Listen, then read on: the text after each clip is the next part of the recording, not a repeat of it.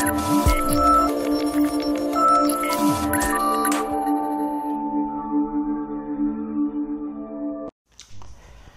friends, welcome back to our channel. So in the previous session we have discussed about how to create an array with the help of some numerical ranges and some functions we have seen, and in this session we'll move on with how to initialize the ND array with some specific value. Okay, so there are a few functions to fill the elements with the values, so that we'll see. And apart from that initialization functions, we'll also discuss about the two more functions, that is shape and reshape, right? Yeah, let us move on to the session.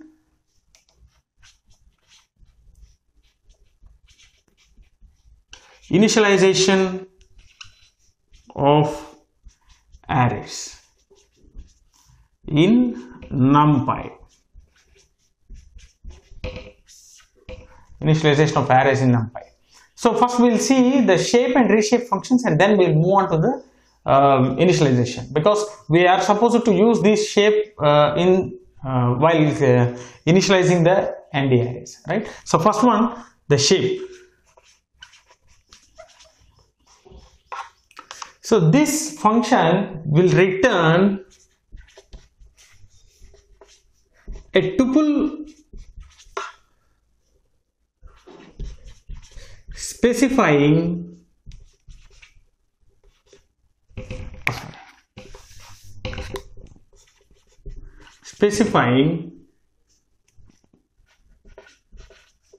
indices and the number of elements.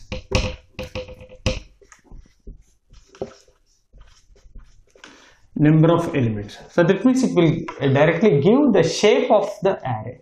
For example, if some A is having the arrays some 10, 20, 30, so this is one index and this will be the another index. Let us consider. Okay, so we know that it is a 2 by 3. Okay, 2 by 3. So this will give. So one thing we have to remember, that whatever the functions we are using in Numpy, that should be called with the help of Numpy itself. Okay, or we can also create an alias name. So before using that, we have to import Numpy. We can also give some alias name np, or directly we can call with the Numpy. Okay, so np dot shape of A. This will return a tuple of these indices and number of elements. So two indices. Each index will be having some 3 elements. So this is the dimension or a shape of that particular array. Shape of that particular array. Okay. And if you are having one more row, see 70, 80 and 90. Okay. Here we will get the 3 indices with the 3 elements. 3 indices with 3 elements. Right. So this is the usage of a shape. So in order to know the shape of the particular array, we are supposed to use this shape function with the help of calling this shape function with the help of np. Okay, and one more thing, if you want to change this one, if you want to change the shape of these elements, okay, so let us consider this one. So this is 2 by 3. Okay, if you want to change the shape, so I don't want to get this shape, just I want to get the shape of 2, 3. Okay, I just want to change the shape to 2, 3. So then we are having one more function called reshape. Okay, reshape. So in this reshape, it will accept the array name. So for which we want to reshape the, change the reshape, and then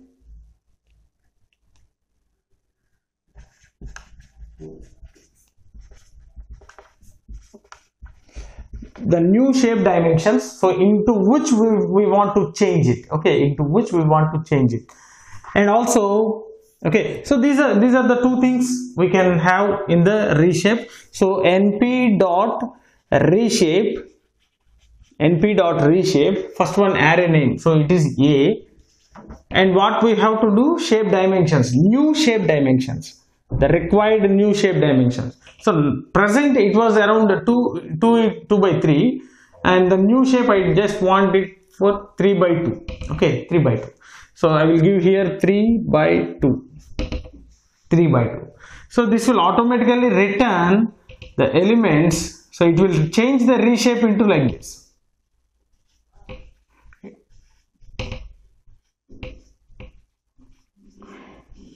See, you can observe previously the data will be here like this,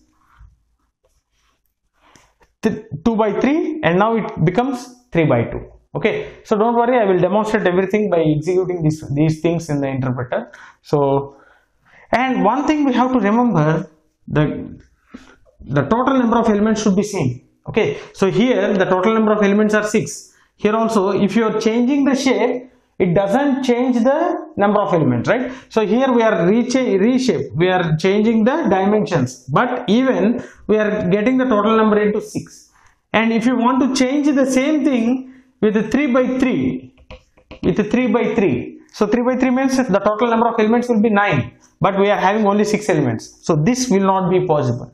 So we can reshape the existing array only without changing the number of elements.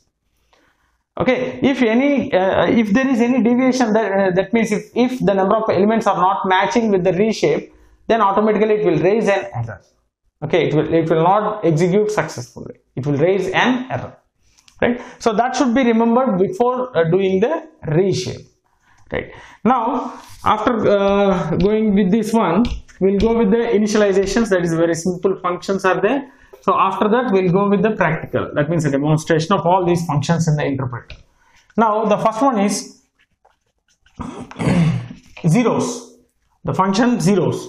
So the syntax for this one is, we have to call it with the library name, that is an NP or an Numpy. So if you are giving an alias name, we have to call with the alias name, or we have to call with the Numpy. Okay, I have given the alias name as NP, so I am calling with this NP dot zeros, and first one we have to give a shape. We have to give a shape, that means a tuple with a number of dimensions and elements, comma, and here we can give the data type. So this data type can be a float or integer. So this will be the default data type. So if you are not giving any d type, automatically the data will be, by default it will be float. Okay, so example, I just want to create np dot zeros, some 2 comma 3. Okay, 2 comma 3 comma d type is equal to, or simply if you are not giving anything, so if you are not giving anything, so we'll get the result as, so 2 dimensions with 3 elements, 0 dot comma 0 dot comma 0 dot, right? And again 0 dot comma 0 dot comma 0 dot. This will be returned. Okay, this will be the return. Okay, everything will be in array function. Okay, array function. This will be the result for this one. So it will create an array with the given shape, and all the elements of of that array will be initialized to zeros, because here we are using zeros function, right? And here if you specify the data type, so here I am specifying the data type as integer. So no inverted quotations. So d type is equal to integer. Automatically everything will be only zeros. There will be no point after the 0. There will be no precisions. Okay. So if you are not giving any d type here, if you are not mentioning any d type, by default it will be considered as a float, right? Yeah. And this is all about the zeros. Okay, zero function. And then there is one more function called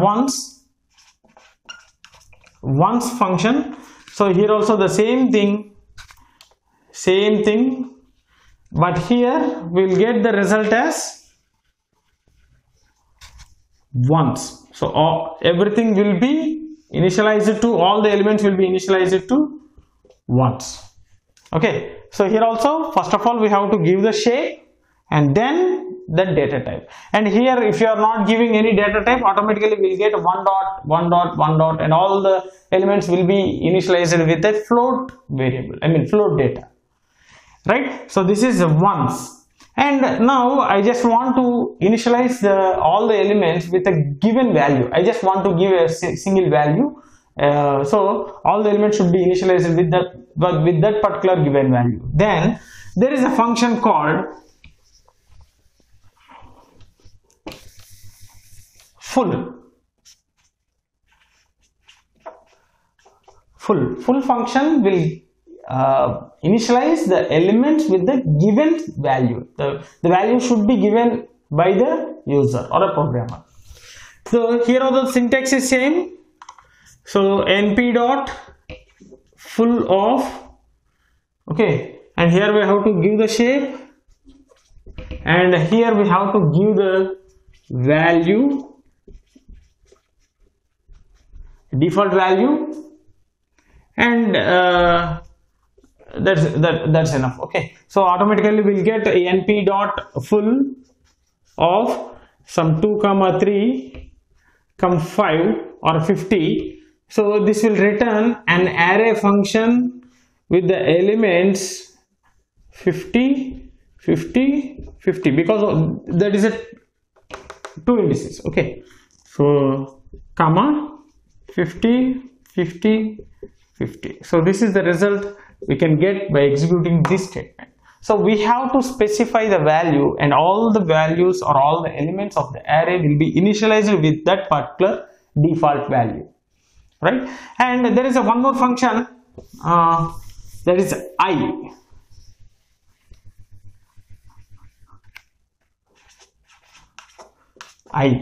So I will take the square matrix and it will initialize once on all diagonal elements or positions, and initialize zeros. So ones and zeros on all non-diagonal positions. So it will consider only the square matrix, So the syntax will be np dot I, okay, either rows or columns. So only one thing is required, either rows or columns, because both are equal, right? So rows or columns, comma, you can also have a d type, okay, you can also have the d type, right? So by default it will be float, and if you are using np dot I some 3, np dot I as a 3, so it will create the 3 by 3, okay, so 1 0 0 0 1 0 0 0 1. So this is one list, this is one list, and this is one list, and completely of a one list, and everything will be in array function.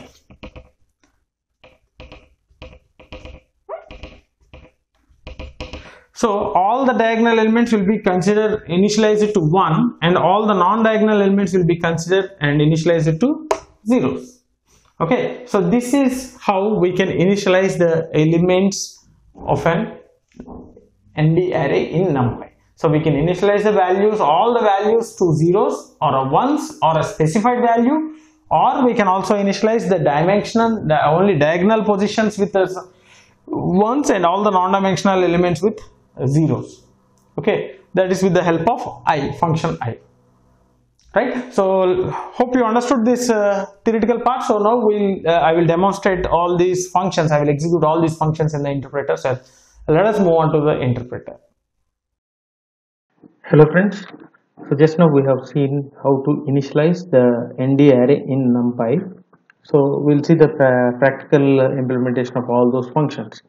So in that we have seen shape function, reshape, zeros, ones, full and ice.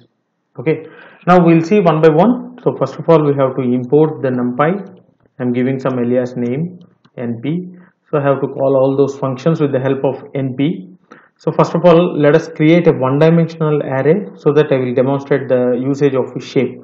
Okay, so we know that how to create an array. So array can be created with the help of array function. So some a is equal to, I'll give some np dot array of, I'll give the data.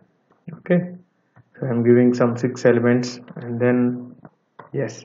So if you print a, we'll get the array. Okay, so I have shown the difference between the arrays and the list. So list is a comma separated values and the array is a space separated values. Right, now if we want to know what is the shape of the particular array, we have to call the function called shape, np dot shape of a. So it gives a tuple of elements. So that means the first one gives the dimension and second one gives the elements of that particular dimension. Right, now I will show you one more thing, one more example. So if you consider this one with a two-dimensional, and see, yeah, yes, so you can observe 10, 20, 30 are in a one row and a 40, 50, 60 are in a second row. So see, now if you print a, we'll get a two-dimensional array. Now if you want to get the size, np dot shape of a, see, you can observe here 2, 3. That means 2 dimensions, and in each dimension there is a 3 elements. 2 dimensions, in each dimension we are having 3 elements. And let it be, see, if you consider again,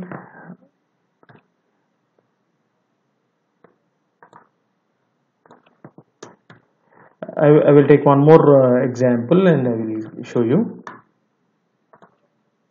Yes, yes, yeah. So this is a 3-dimensional, 3 rows and 2 columns. Okay, so if you are printing a, we'll get a 3-dimensional. Right, so now if you try to find out the shape of this array, see, 3 dimensions and in each dimension we are having 2 elements. 3 dimensions and in each dimension we are having 2 elements. Okay, so that means we can call it as an indexes. Okay, rather than we calling it as a dimensions, we can call it as an indexes. So 3 indexes and each index is having 2 elements. Here also 2 indexes, each index is having 3 elements. And this is the usage of shape, so we can find the particular shape of the array. Okay, so now what about the reshape? So we can also change the existing shape of an array into the required one.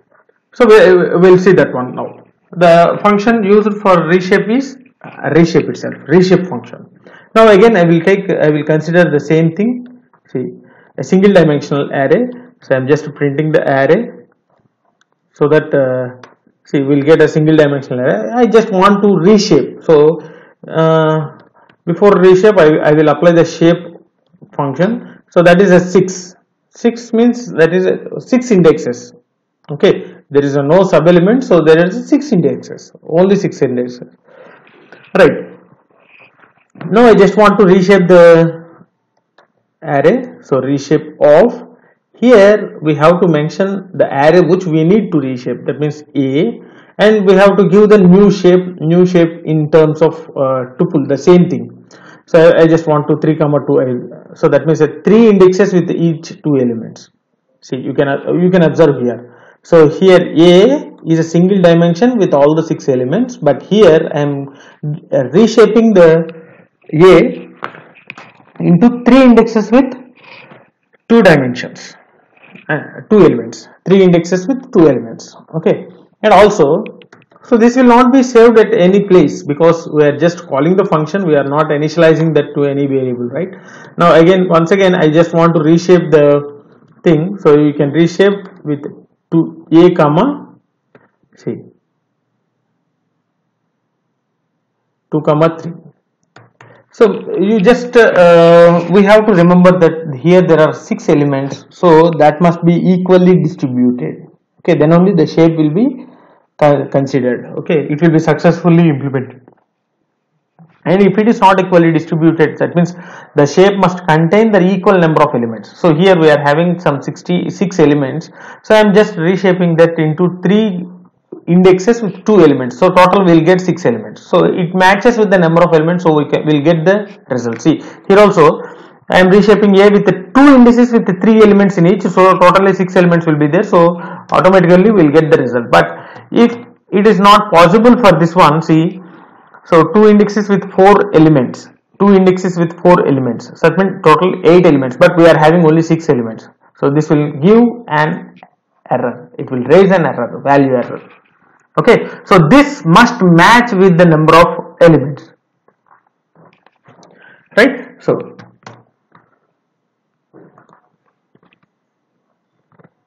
see, this is also possible. Two dimensions, each dimension is having 2 indexes, each index is having 2 elements. Sorry. Okay.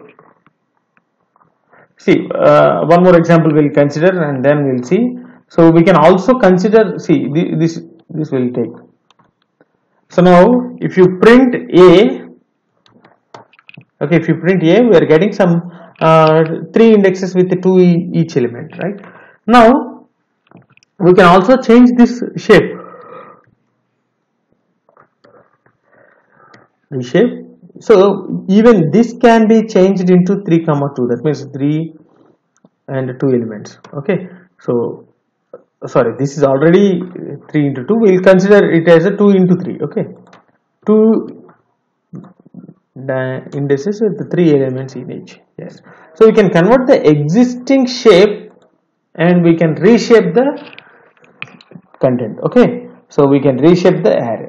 So these two functions, the shape function and reshape function, represents the shape of the array. So shape function is it will represent the existing shape, and reshape if you want to change the shape, right?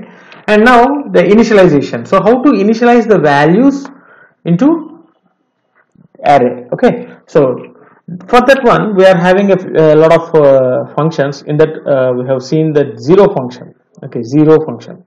Zeros means it will return an array with the given shape filling with all zeros. Okay, we have to consider the array, we have to give an array, and we have to specify the shape so that all the elements, all the indices will be initialized to zeros. So we'll see. So np dot zeros, the function is zeros, and here we have to give the shape. See, I will give some 4 by 4. So you can observe here, array of 0 point, 0 point, 0 point. So all the arrays will be filled with zeros. All the arrays, array elements will be filled with zeros. And here, see, and here we can also specify the data type. So by default it will be float. So here you can observe 0 point, 0 point, 0 point. And if you specify the data type as integer, you can observe here. So all the values will be of integer. All the values of it will be in integers. Right? Similarly, this is a zeros, and here we can go with the ones also.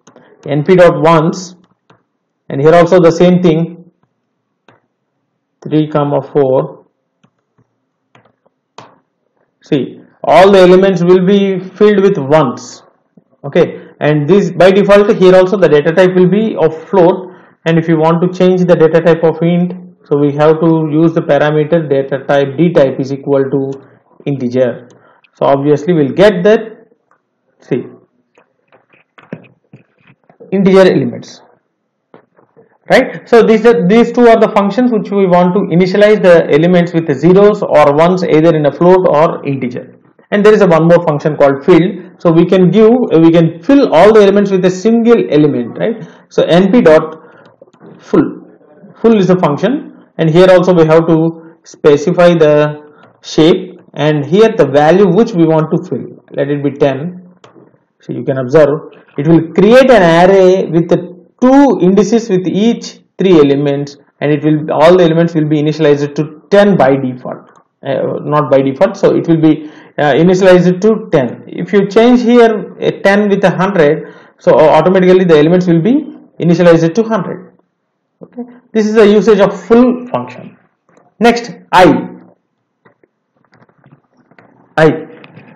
Here we have to pass a square matrix. So that means a number of rows must be equal to number of columns, and then it will create it will initialize all the diagonal elements as 1 and all other non-diagonal elements to 0. So here we'll give 3, 3. Sorry.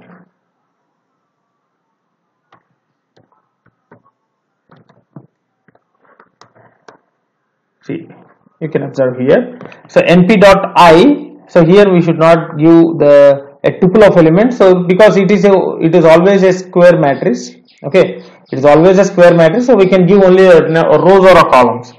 So I have passed as a 3. So automatically 3 by 3 matrix is created, and all the diagonal elements have filled with 1 point, and all the remaining non-diagonal elements are filled with 0 points. Okay, so hope you understood this one. See, if you want to if you want to fill the elements with the integer data type, then we have to use this parameter called d type, so that all the diagonal elements will be filled with 1 and non-diagonal elements will be filled with zeros. Right? So these are the few functions which are used to initialize the array with either zeros or ones or required element. So that is very important. The full function will initialize all the elements with a given value, a single value. We have to pass a single value, so that value will be initialized to all the elements of an array. Right. Next, I function will take only one thing, that is a number of rows or columns. So it will consider it as a square matrix. So and all the diagonal elements will be considered as, it will be initialized to 1, and all the non-dimensional elements will be initialized to zeros. Right. So hope you understood all these things: shape, reshape, zeros, ones, full, and I. So these are the functions which are used to initialize the ND array. So let us stop here, and if you really understood my session, like my session, and if you are having any doubts regarding this initialization of ND array, feel free to post your doubts in the comment section, so that definitely I will try to clarify all your doubts. And share my session with your friends, and don't forget to subscribe to our channel. Thanks for watching. Thank you very much.